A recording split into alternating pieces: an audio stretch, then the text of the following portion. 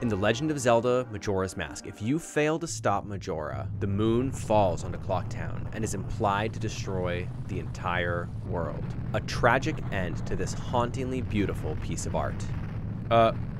Hold on. Roll that back. That's supposed to be the moon? It's barely bigger than Clocktown. Clocktown? The town that takes a literal child 30 seconds to run all the way across. This thing is positively tiny. Can something this small really be a moon? Would it even destroy the planet, let alone Termina? Today, we're going to answer these questions. And if you stick around to the end, we're going to see how much damage the moon from Majora's Mask would do to real life Earth. Now, my initial impression in seeing this is this cannot be a moon. It's just way too small. Despite this, it's clear that the people of Termina believe this to be a moon. In fact, their only visible moon. There is mention of the moon being associated with the carnival. The mayor's chair has a smiling, happy version of this moon on the back of it. The people of Termina believe this is their moon. But do you know what we used to believe? What the I don't think I can say any of this on YouTube. So instead, let's find out if something this small can really be called a moon. The first thing I wanted to do when asking this question was figure out exactly how small the moon in Majora's Mask is. If we can estimate how big the moon is, we can learn a lot about it. Luckily, we can do some simple math to figure out roughly how big it is. Also, for all the math in this video, I'm not an engineer, I'm a gamer. We are going to assume that Termina follows all the same rules as our universe. The planet it's on is roughly the same size as Earth, their moon is the same density as our moon, etc. Also, in our universe, for cosmically large mathematical interactions of astral bodies, that's a sentence, because it's not directly observable, it's way more complicated. If you do better math, please comment and let me know.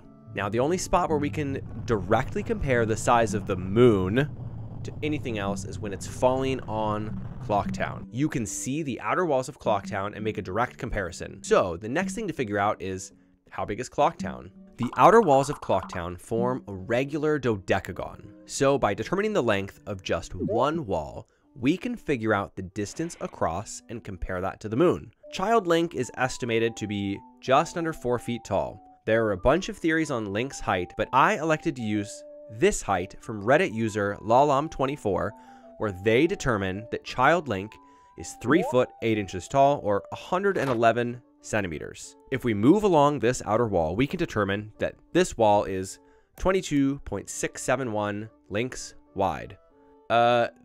This is not a standard unit of measure, so obviously we're going to have some measurement error. We're just trying to get a rough estimation.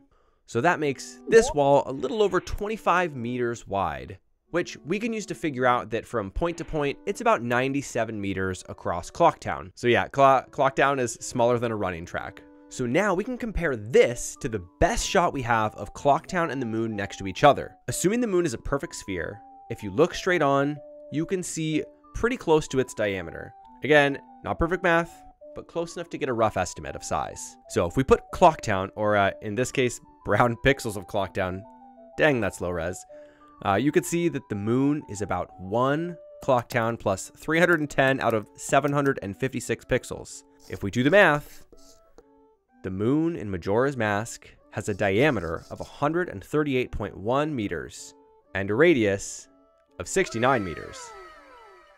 Now, this thing is tiny. If we assume that the moon in Majora's Mask has the same density as Earth's moon, we can figure out that its mass is about 4.6 billion kilograms, or a little over 10 billion pounds. Now, that sounds like a lot, but the moon could literally fit inside of the Las Vegas sphere and doesn't even weigh as much as one of the pyramids in Egypt. If we compare the mass of this moon to Earth's moon is 15 quadrillion times more mass. It's just absolutely tiny. Now, since the mass of the moon is what causes tides, I wonder if Termina has tides. Moving on. So is something this small really a moon? How big does something have to be considered a moon? Well, According to NASA, there are 891 moons in our solar system. Most of these moons have been discovered since Majora's Mask was released, which I think is kind of funny. The smallest named moon I could find is orbiting Saturn, and it's named Agaion. Pretty sure I'm pronouncing that right. Now, it's pretty small, but there are other unnamed moons that are pretty close to the same size as the moon in Majora's Mask. So this moon would barely count as a moon, but it would still be one. The word moon isn't descriptive, it's not scientific. When we say moon, what we mean is a natural satellite of a planet. And a planet is a satellite of a star. The word moon has its roots in language origins as opposed to anything scientific. In the real world, the English word moon comes from the root word from Proto-Indo-European language, mensis, which means month. This root is also the origin for the word measure.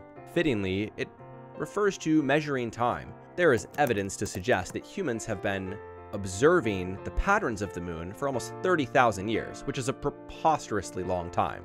Humankind has been creating impressions of the moon in religion, spiritualism, timekeeping. Professor Shikashi even tells us this in-game. Some people worship the moon, some people fear the moon, and the same is true of humans throughout time. The people of Termina are no different. They feel a supernatural presence from the moon. On the third day, you can really feel this from the townspeople of Clocktown. Those who stay are in shock, denial, or filled with existential dread. Hey, do you want to be filled with existential dread? Check this out. This is a physics simulation done by NASA showing how Earth's moon may have been formed.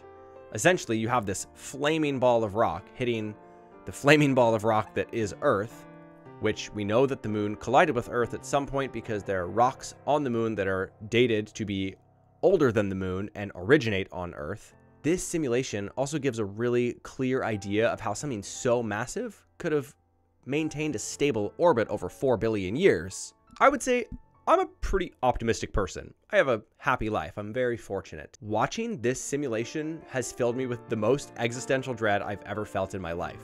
Like, it's one thing to know how insane space is, but it's another to think about it in the context of the moon falling. If for some reason that happened, we would be completely toast. The amount of force to do that with our moon is astronomically high, especially considering it's been on a stable orbit for 4 billion years. But would the moon on Majora's Mask destroy a planet, or even Termina, since it's just so small? Well, the only thing we haven't calculated yet is the speed at which the moon falls. We know that it takes 72 hours for the moon to fall from its original orbit to contact with Termina. We also know that this moon is in geosynchronous orbit because it's visible all times of the day. We can infer that its orbital speed is the same speed that the Earth is rotating. A geosynchronous orbit on Earth is achieved at about 35,000 kilometers above the Earth's surface. So we're going to use this number and the 72-hour time interval to figure out that the moon in Majora's Mask is traveling at 138 meters per second. Using all of the numbers we found so far, we can figure out that the impact energy when the moon collides with Termina is over 43 quadrillion joules, which is about 10.5 kilotons of TNT going off at once. Using a recreated version of this image by Reddit user Maxzilla, we can estimate the blast radius from impact. Here's what the blast radius would look like. The crater would destroy the entirety of Termina Field and the entrance to each surrounding area, spanning 322 meters wide and 69 meters deep. Anyone who made it this far at a Termina Field would have severe lung damage, but could survive. And past this point, if you don't get hit by something falling over or get launched into a structure, you probably survive. Of course, it would still be an insane amount of wind and pressure blasting past you, and you'd probably be severely injured. The caves and the buildings in Termina wouldn't really be safe because almost all of them would collapse from the shockwave.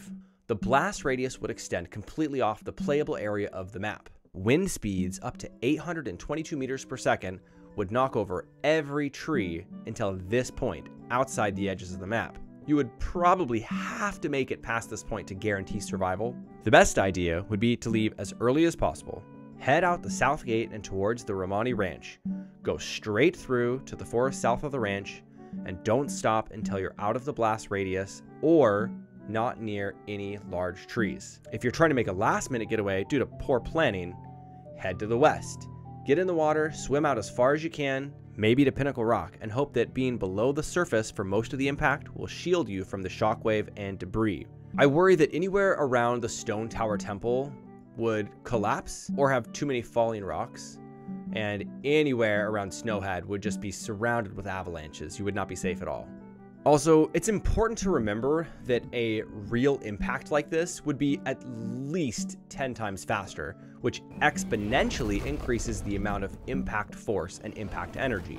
In all likelihood, at least Termina and the surrounding areas are completely destroyed. So, what if the moon from Majora's Mask hit Earth?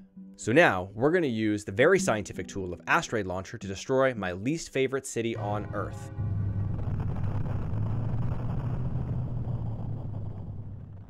As you can see, the moon in Majora's Mask doesn't even destroy half the city. It's possible that those in surrounding towns don't even really notice what happened. Let's launch it again. The closest city I could find to Clocktown is Monowi, Nebraska, which has like 2 blocks. Looking at how small this town is really does give you a weird feel for how small video game maps are, especially older ones. I think it's really cool how big they can feel despite literally being very small areas. Like Clocktown, Monowi is completely destroyed, but most of Nebraska isn't even going to notice. It would take tens of thousands of this moon to destroy a planet or even make it inhospitable for life. This moon would definitely destroy most of, if not all of Termina, but it's not going to destroy the planet. If you're a resident of Clocktown or a tourist traveling through, if you made it just a little ways outside the field, you're probably going to survive. In a game with so much tragedy, it's comforting to know that if people just left on the 3rd day, they would have a decent chance of surviving, assuming they made it far enough away. Something that makes me happy amongst the tragedy and trauma present in the game is that Link gets to be a positive force in nearly everyone's life. In a research paper by Dr. Gillian Sandstrom from 2023, they found that having a brief, genuine interaction with strangers leads to greater life satisfaction. It could be a conversation or even just a friendly hello. The research suggests that both are indicative of greater life satisfaction. So even if Link isn't solving everyone's problems in the game, just by saying hello, he's helping the people of Termina.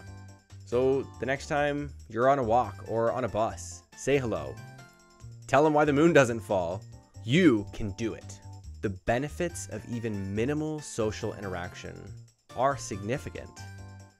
And you never know whose day you're going to make a lot better just by saying, hi. This was Vicarious. Thank you for watching. Hey, let me know what you think. Be sure to subscribe if you haven't. I don't want to learn any more about space, so this is going to be the last space video from me. But I did really like the research from Dr. Sandstrom. Her website and publications are linked below, and I would highly recommend checking them out. I'm going to leave a little bit of notes about my methods in the description if you want to say I'm bad at math. That's fine. Oh, are you locked out? What are you doing? You say creeping?